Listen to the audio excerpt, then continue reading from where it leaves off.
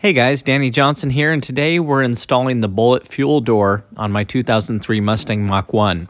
So I got one of these a while back. It was the dull one that's not polished, and so that one I had sold, and that was years ago, and I was able to find the actual Bullitt one that's polished on the inside. And so I think this is a really nice touch to the car, whether I'll keep it on the car or store it more as a rare part, because it was about $200.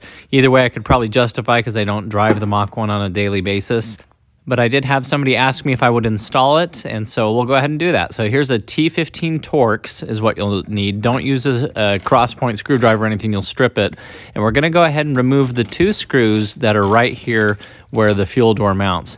Once you get it loose, you'll want to open the fuel cap and move it out of the way. And now the fuel door slides right out. It's very easy to remove.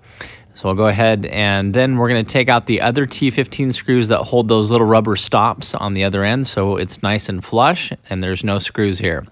Now as we bring in the fuel door, we're pretty much going to remove both of these black little tabs, and so these kind of hook onto the inside of the rim of the fuel area there. And so we're just taking our T15 Torx and we're removing those entirely. So keep them nearby. We'll be putting them on once the fuel door is in place. And so these are the ones then that are closest to where the fuel door opens. Just again, those two black little clips there. And so just put the hardware aside. This is very hard hardware to find, and it rusts easy. So anyway, we're also going to take off these two screws here. And if you look, the very front two, which are by the hinge, have a little rubber piece on them. So we're going to go ahead and just take that rubber piece off.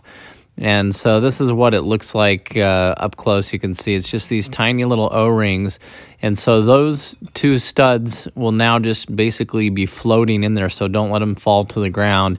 And we'll just line them up. We will need to go to a hardware store and buy little nuts that will go on the back of those.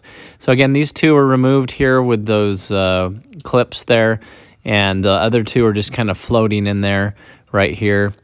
So make sure they don't fall out. And then there's two other screws, and we just leave them as they are already attached. And you could remove one of those little nuts on the back of the other ones and take them to a hardware store, or just take the whole thing in. But we're going to go ahead and put the little rubber piece on the inside. So basically we're installing it back. Here it is on the top and the bottom, and it's barely holding it on that way. So again, you will need to get some hardware from our hardware store. Now we just put our black clips in here. So you just slide them in so that they're pinching over that body trim little ring area, and put the screws back in. So very easy to do. And just be real careful with the hardware and not to scratch anything up. With this aluminum, I'm sure you'd see that scratch if you do one. So anyway, we went ahead and just screwed both of these down, T15 Torx, just the way they came out, and got them in there. So now it's holding on from the back, and these ones did a good firm attachment, but again, you're going to want to go get some nuts and do it from the very front as well, because they're just being held on by these rings right now, the little grommets. Anyway, that's how easy it is to install. We'll just go ahead and close the door here, make sure everything looks nice and flush. And of course, one of the most satisfying parts is remove this plastic. So anyway, this is the way that I did it, and removing the car's factory rubber bumper stops, it didn't seem like they would be able to fit on there with the door. You might want to put some insulation on the backside so it doesn't chip any paint as well. But anyway, this is what it looks like now, and I think it matches the Mach 1 very well with the wheels. This was a Bullitt piece. Pre-production Mach 1s, I think I have seen pictures that had this as well. It's probably just a cost that they didn't want to do in the end.